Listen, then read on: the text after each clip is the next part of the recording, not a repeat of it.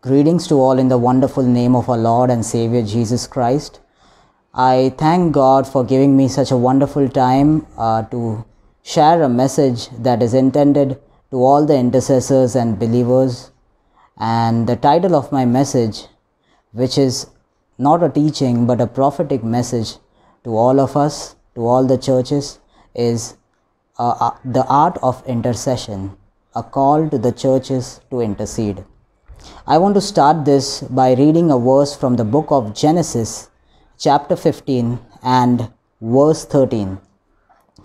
It says, "Then he said to Abraham, Know certainly that your descendants will be strangers in a land that is not theirs, and will serve them, and they will afflict them for 400 years.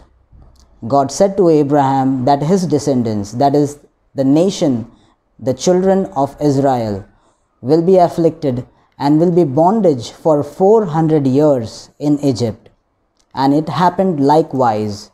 And when we read ahead and go to the book of Exodus, chapter 2, verse 23, Exodus chapter 12, verse 40, we read there that the sojourn of the children of Israel in the land of Egypt was 430 years. Is God inaccurate in his prophecies and promises to his servants? God said they will be in Egypt, in the land of bondage, for 400 years, but it took 430 years for the children of Israel to leave the land of Egypt, to come out of bondage. Why? Let's go to Exodus chapter 2, verse 23 and 24 in the Bible. The book of Exodus, chapter 2, verse 23 and 24. "Now it happened in the process of time that the king of Egypt died. Then the children of Israel groaned because of the bondage, and they cried out, and their cry came up to God because of the bondage. So God heard their groaning, and God remembered his covenant with Abraham, with Isaac, and with Jacob." The reason is so clear that for 400 years, when the people of Israel were in bondage, we see no one crying out to God and no one interceding, no one groaning in their hearts and in their spirit. But here, after the current king of Egypt died, because of the hard bondage, the people of Israel start to cry out to God. Immediately when they interceded, when they cried out, when they said to God that they want to be delivered, God heard their cry and remembered the covenant that he made with his servant Abraham. There are so many prophecies and promises to our lives that we will receive the breakthrough, that we will receive the miracle, and that we will receive the deliverance, but it doesn't happen. The reason is that we do not pray and we do not intercede. Why did it take too long for Moses to come and step into the call of God? Because there were no intercessors in the land of Israel. Immediately after they cried out to God for help, God heard their cry, and in Exodus chapter 3, immediately after that, God appeared to Moses in a burning bush.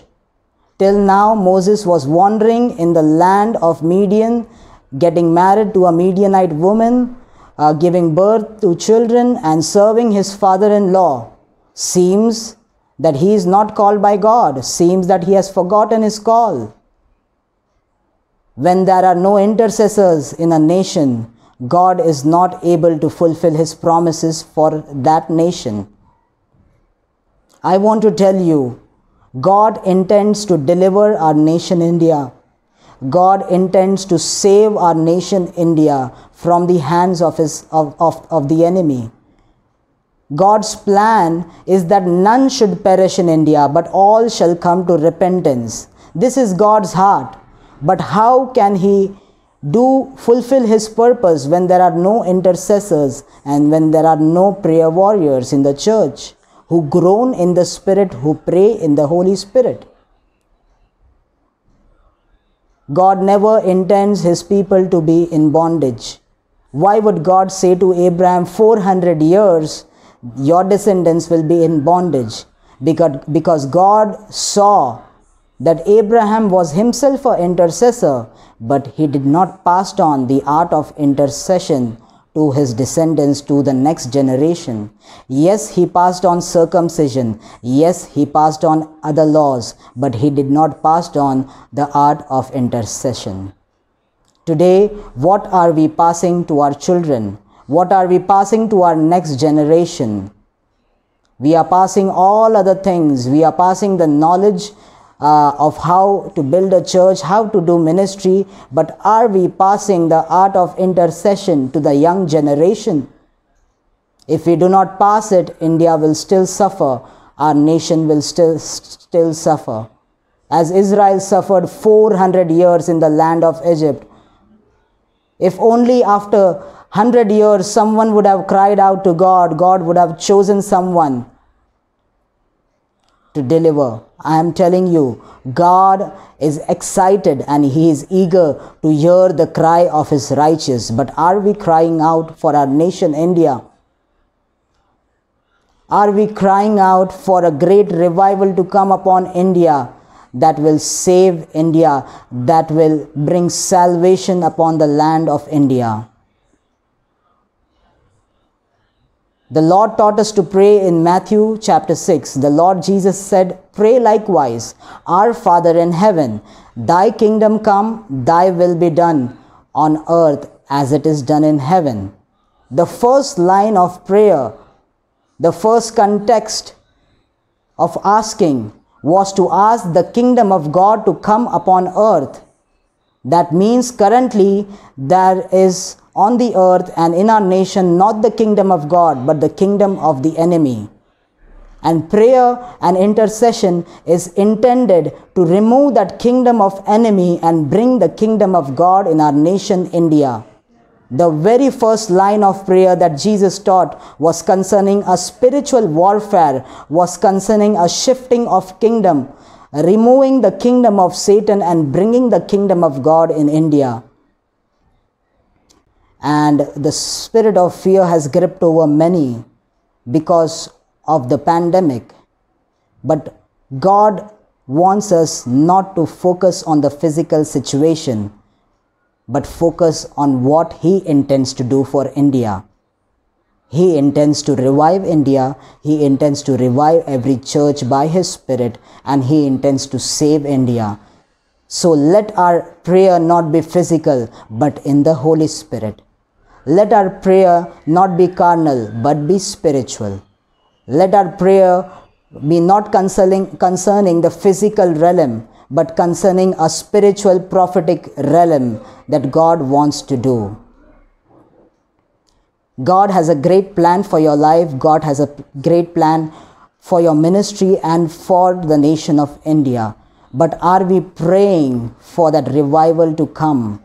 Are we praying for God's promises to be fulfilled? This is a season where we have to not only read and meditate the promises of God, but we have to pray out the promises of God. Lord, you said in your word that you want none to perish, but all to be saved, all to come to repentance. So we pray, Lord, as per your will. Lord, let none perish, but all come to repentance. With the groaning in the spirit and with our heart cry, let us pray to God that God would revive India, that God would bring a revival in our nation that no eye has seen and no ear has heard. This is a call and encouragement to all the churches and all the brothers and sisters who are listening to me to intercede and to cry out to God to revive India, to save India. As Israel was in bondage for 400 years, Israel is the picture of India who is in bondage from so many years. This is a season where God is going to use intercessors to bring the greatest revival in the history of India and of all the nations of the world. Let us pray, Father, deliver India from the hands of the enemy. We pray, your kingdom come and your will be done in our nation, India. In Jesus' name, amen. God bless you.